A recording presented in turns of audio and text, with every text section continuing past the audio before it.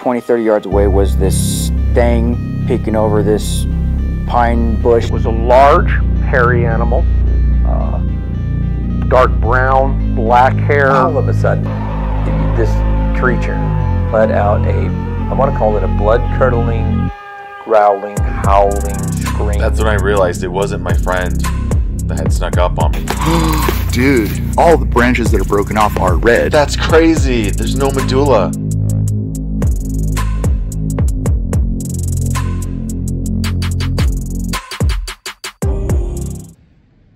Hey there, Glenn here with another encounter story from right here in Fremont County, Colorado. This one is actually on County Road 115 that comes down from Colorado Springs down to Canyon City.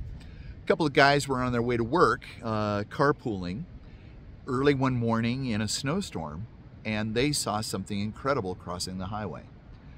Now, this is not the only story I've gotten like that. In fact, I probably have received 4 or 5 reports of people seeing something crossing Highway 115 usually from the Fort Carson side over to Beaver Creek and Table Mountain area. So it's an incredible story, and keep in mind this is only part 1 of 2 parts, hopefully. I'm trying to connect with the other carpooler and getting his perspective of the story so I could take you on site and show you exactly on the road where this happened. Work schedules are making that challenging, so I wanted to get this video out so you could see at least or half of the story. So I look forward to hearing what you think about this, and if you've had an encounter here in Colorado or anywhere else, but specifically here in Fremont County, reach out to us and let us know at encounters@modernexplorer.me, and I'd love to document your story. But take a listen to Harry, and I will see you on the other side. My name is Harry Campbell, and I'm just here talking with these gentlemen about something I saw one night coming to work. The night we left the Springs about, I'd say about 8:15, 8:30, we were coming to work. And as we were traveling down 115, coming to Canyon, and it was real snowy, and that was one of the key things right there. And so we were traveling 115 at night. I'm always real careful. I want to know what's on the road, what's on the side of the road. Because How long ago was this? 93, 94, 95. Okay. Around that time frame, because I worked 4 years, and then I came over here and stuff like that. So I work in this place here. Okay. So you're driving down with your coworker. He was driving, I was sitting in the passenger seat. Okay. And so we were driving real slow simply because of the amount of snow, and in most jobs you would call off if the weather was like that. And so we were just driving, just coming along the road, and it got to just before the Serpentine area on 115, coming this way toward Penrose. Something crossed the road. Okay. Literally speaking, something came across the road, and so we both looked at each other with surprise, and it was huge, it was large. It was walking more upright than bent over, because I've seen bears on the road in the snow, not on the road, but on the side of the road in the snow. I knew it wasn't a bear. I've watched enough National Geographic that I know how bears don't walk upright for an extended period of time. And so we were just driving, and I saw this thing, and it looks like it was hairy also. It was dark and extremely tall. Now it came from the Fort Carson side over... Fort Carson side over towards the mountains, not mountains, but hilly side of 115. Okay, so would you call yourself a trained observer? I think so. Okay. My years in law enforcement and everything, yeah. So what would you... So you said it was tall. Paint the picture better. Best you can. As far as the height, just in general, how long it took to cross the road, all that stuff. It skirted across the road. It was a quick view, and we were looking at the headlights because of, you know how it is when you put your brights on. When you put your brights on, you can't see well in the snow. Right. And so, fortunate enough, we had the low beam on, and so as we were coming up, it was, like I say, it was really coming down. And number one, no man has ever been that tall that I've seen, and I played a lot of basketball, so. One of my best friends was 7'4". Oh, wow. And so I had a good reference point in my brain. And so I just kind of looked at it and I said, I'm looking, I say, what's that? And we looked at each other, and he said, it's Bigfoot, it's a Yeti, or something like that. And so I said, well, I'm not going to say it like that. I say, I don't know what it is. I say, my whole contention was I saw something. It wasn't a deer, and I was told it was a deer. I say, okay, let me get this right. The deer come to the side of the road, stop, look, and say, I'm going to cross on my hind legs. And he wouldn't be able to do it. This was upright, literally upright. I've never seen a human being that tall or anything like that. So that kind of led me to believe that that's what it was. There was an anthropologist that worked there where I worked, and after my friend got through telling his story, he called me up. He said, tell me what happened in a calm voice or something like that, he said. And I explained it to him. He said, don't be concerned. He said, simply because there's been more sightings in Leadville in this area. And he said, we have had some sightings in the Kansas City area also. And so I was okay with that. Yeah.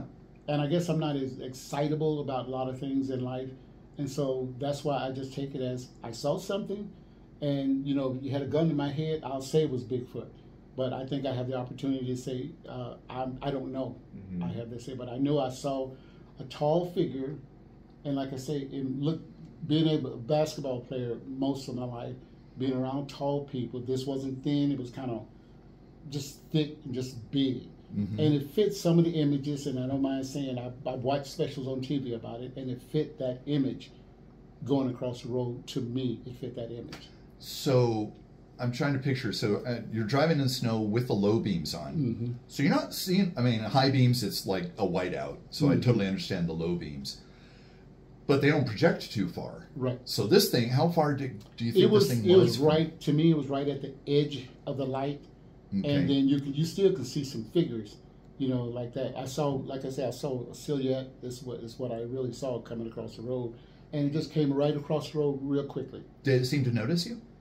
Do you think? I didn't see that. On television, the specials, they always turn and yeah. It didn't do that. It just went unconcerned across the road. That's all. Moved quickly. Did it move with purpose? It didn't seem like it was afraid of the car or anything like that. It just was crossing the road, just like you would in a regular city. And I didn't see the gate or anything like that, but I know it went across really quickly. That's interesting. And then we debated on going back and looking for it.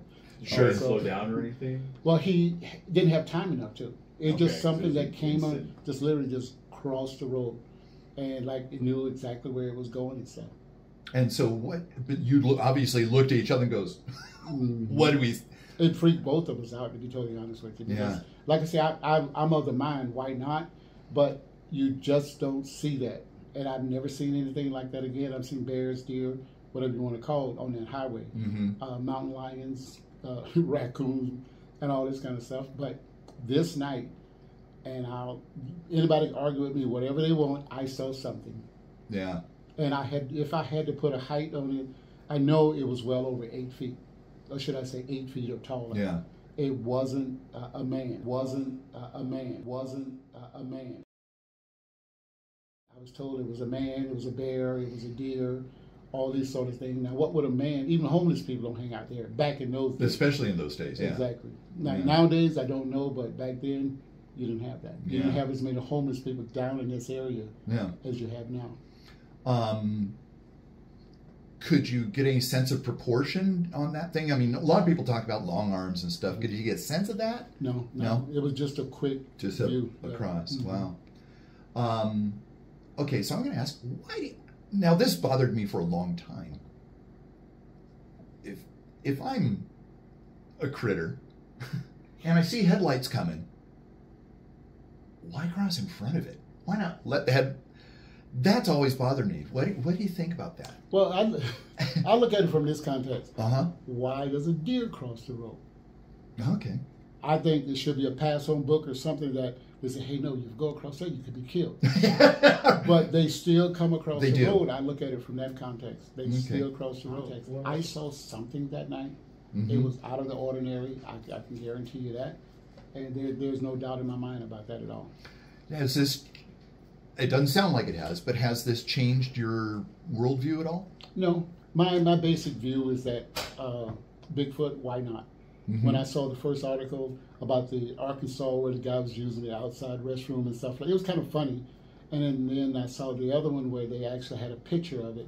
And I said, well, maybe yes, maybe no, but still, I always come back to the fact, why not? We're here. You have people living in places like this tribe over in the Amazon or something like that. Nobody knew anything about. Every time they approach it, they shoot at them with arrows and stuff like that. Yeah. If you have those people that were there for all those years, why can't we have a Bigfoot? Yeah. Mine is not crackpot or anything like that, but you can't tell me I didn't see anything. Nobody can. Yeah.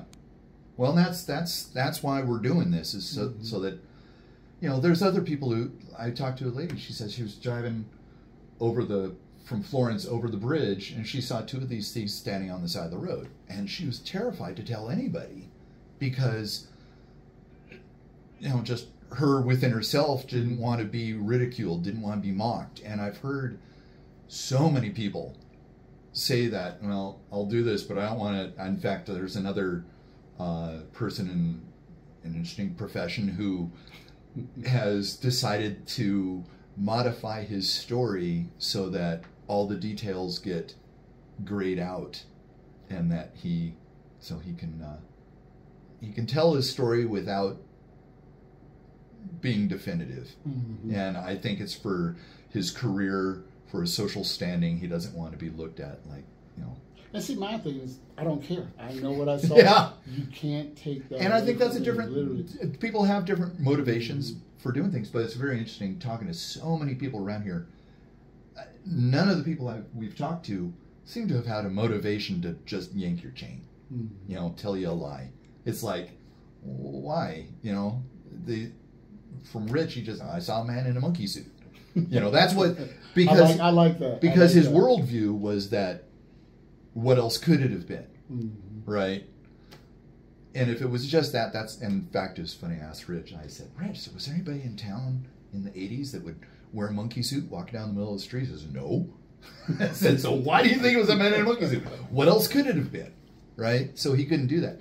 But from pebbles being thrown, weird sounds being done around, it's really interesting how many places and stories we've heard from people that are just like, you have no reason to lie, yet you're telling a story. And that's what's been great about this. So thank you for sharing. People are more open about it nowadays, about you know, they own it up to it. And like mine, look at how many years ago mine was. Yeah. But I've never forgotten that sight that I saw crossing the road that night. I've never forgotten that. And I don't talk about it. I rarely come out and say, I saw Bigfoot or anything like that. But anybody ask about it, I always say, well, this was my experience. And say, I can't say it was, but tell me what else could it be? Why would a human being be out in that kind of weather? Right. Just running across running back and forth. If it came across at a human being, we're the kind of creatures that gonna do it again when the next car comes along until they get hit. Yeah. No, it's crazy. Coincidentally, at the time, I'll just give you a little more context. Talked to a realtor. She and her husband in '96 were driving home from the Springs in a little Honda something with sunroof, and it was late at night, but the moonroof, it was open. And one of these things crossed in front of them. They had to come to a full and complete stop. This thing just kind of looked at them. And she said it could have reached in the moonroof and pulled us right out of the car. It was that massive. I talked to another guy who on Table Mountain was shooting up there, came across a 22-inch print. Just west of roughly where you're at. And it's crazy. So at that time, there seems to have been something else happened. Okay. You know, within a few years, because all of these happened within probably 2 or 3 years of each other. So maybe that guy was wandering around, and that was his thing. That's his area. You know, in marked territory. Well, they're doing a lot of construction up there. I noticed that. Yeah. Just not the highway construction, but it's a ton of construction going farther up in that area. And to me, if they're up there, their area is being invaded. Yeah. You know, I always look at it that we invade their space and say, oh, I live on a mountain with 35 acres. That's not yours, buddy. No. Now talking to so many witnesses, there is absolutely something wandering around out here that's not people and bears and deer and you know, whatever. So, well, thank you very much for taking time. Nice I appreciate it. Thank you so much. I'll be talking to Jorge too. Have you contacted him? I contact him on an email, okay. But with his schedule, I'm sure it's like working 40 million hours. And... Tell him I say I don't care.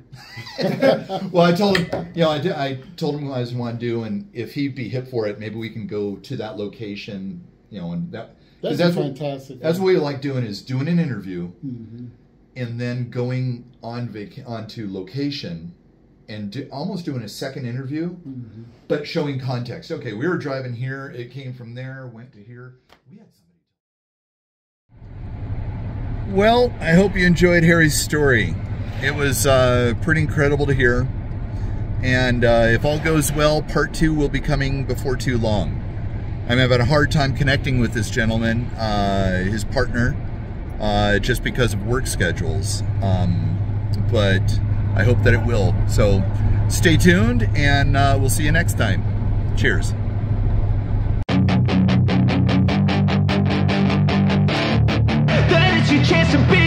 Hey kid, don't ever let them get inside your head. They'll tell you what to do in life instead of everything you know that you could get. Don't let them guide your life towards regret. I'll fight for what I love with every breath. My past is filled with things I won't forget. I use them all to push me to my best. So treat the worst of times just like a test. If only I could go back in time, I'd tell myself that everything will end up alright. Just push yourself, test yourself, figure out what you like, and find your limits, don't be rigid, always work towards a prime. Surround yourself with open minds, people can change your life. A few friends with intent can help you feel alive. Find a passion, take some action, and with a little time, just be patient, make a statement, try to enjoy your life. They'll try to kick you while you're down. They wanna rise up while you drown. They wanna fill your head with doubt. They're silently scared that you'll figure it out. I'll make it look like I'm losing, won't bother hiding my bruises. And when they finally think you're wounded, then it's your chance to be ruthless.